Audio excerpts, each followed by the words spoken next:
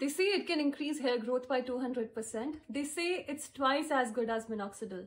Natural, revolutionary, and completely free of side effects. But is Redensyl really as good as it sounds? Let's find out. Hi, I'm Dr. Alpana Mohta, a board-certified dermatologist, and the hot topic of today's discussion is Redensyl versus minoxidil. Which one of the two should you be using for your hair loss and why? Now first, let's talk about Redensyl. It's a plant-derived compound obtained from larch tree and green tea. The two key components of Redensyl are DHQG and EGCG2. Redensyl works by stimulating or waking up your dormant hair follicles. It promotes fibroblast proliferation in the dermal papilla, which is the very foundation of your hair follicle. It stimulates the stem cells surrounding the hair follicles, which are critical for hair regeneration.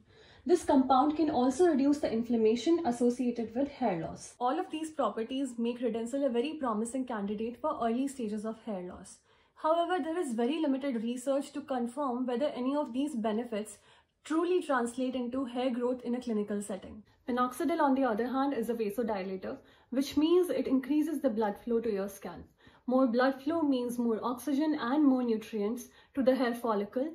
This leads to extension of the growth phase or the anagen phase of your hair cycle. Unlike Redensyl, which is a relatively new compound, minoxidil has been around for more than 30 years. It's been used by millions and often considered the gold standard for treatment of various forms of hair loss, including androgenetic alopecia. But Redensyl is newer, shinier, and has some really bold claims behind it. There is this internal report from a company. It's not peer-reviewed, by the way. They found that areas treated with Redensyl had a 214% higher hair growth compared to areas which were not treated. The study also found that Redensyl performed twice as well as minoxidil for hair growth. Sounds amazing, right?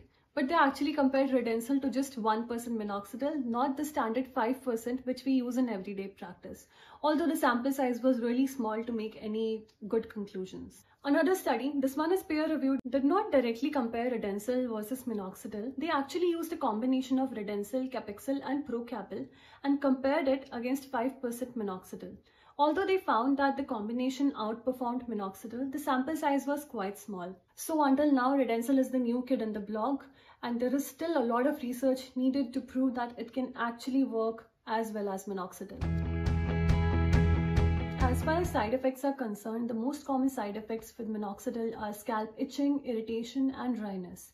During the initial 3 to 4 weeks of treatment, some patients may also experience an increase in hair loss. You might have also heard that the results of minoxidil usually last just as long as it is being used. If you stop minoxidil, your hair will gradually go back to the pre-treatment stage of hair loss within the next 3 to 6 months. Redensyl, on the other hand, is believed to not have any side effects, which is actually true for now.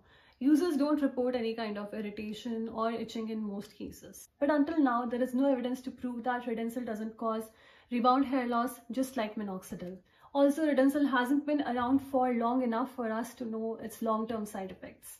Then why is Redensyl marketed so much more heavily than minoxidil? So Redensyl and its contemporaries like Capixyl, Procapil, and Bicapil are actually available over the counter. This means that companies can market them heavily. They can be given to influencers and sold to you as these miracle solutions for hair loss. Minoxidil, on the other hand, is a prescription strength drug, usually available just with a doctor's prescription in most countries, including India. However, in some Western countries, including the United States, up to 5% concentration of minoxidil is available over the counter. And prescription strength treatments can't be marketed the same way as over-the-counter ones. Well, this doesn't necessarily mean that Redensyl is a bad compound. It just means that you have to be a smart consumer and know what's best for you. So which one of the two should you choose? Well, if you want a time-tested and proven treatment for your hair loss, go for minoxidil because it's still the gold standard treatment. It is especially great for treatment of hereditary hair loss, also known as androgenetic alopecia. But if minoxidil doesn't suit you, maybe if you have any side effects, maybe it's contraindicated for you, or maybe you just don't like the feel of minoxidil, then for initial stages of hair loss, you can use Redensyl. But remember that consistency is key for treatment of hair loss, be it Redensyl, be it minoxidil, be it any other treatment. It'll take at least 3 to 6 months for you to start seeing effects. Hair growth takes time, patience, and proper guidance. So always seek the advice of your dermatologist before starting any such treatment. So that's it from my side. I hope you found this video useful. I have also written an in-depth article about these 2 hair loss solutions. You can find the link to that article in the description section of this video. With that, this is Dr. Alpna signing off.